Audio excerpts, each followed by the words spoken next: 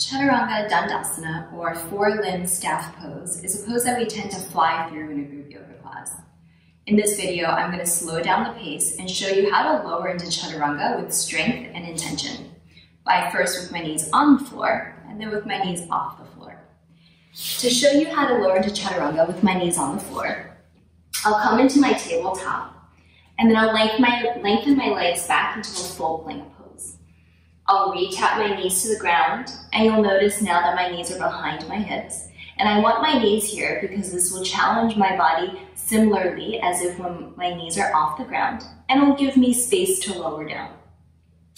Before I move any further, I want to aim my butt down to the backs of my knees and lift my low belly up towards my ribs to engage my core. I'll keep the back of my neck long and my gaze just beyond my middle fingers.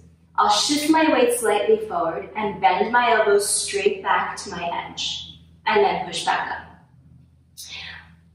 I know where my edge is when I'm working the hardest to keep myself up and my core engaged. I know I've moved past my edge when I let gravity take over and I plop to the floor. Working at your edge is good because that will help challenge your body. You're working the hardest here and you're building strength. So even if that's just 2 centimeters down, you're doing good work.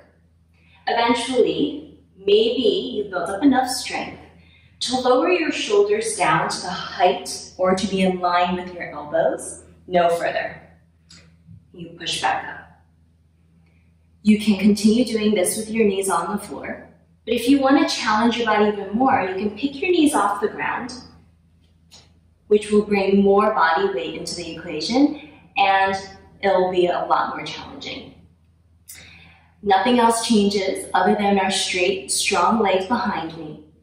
So I'll move slightly forward, same principles here, lower to my edge, and then back up. Eventually, again, I might build up enough strength to lower down to where my shoulders are in line with my elbows.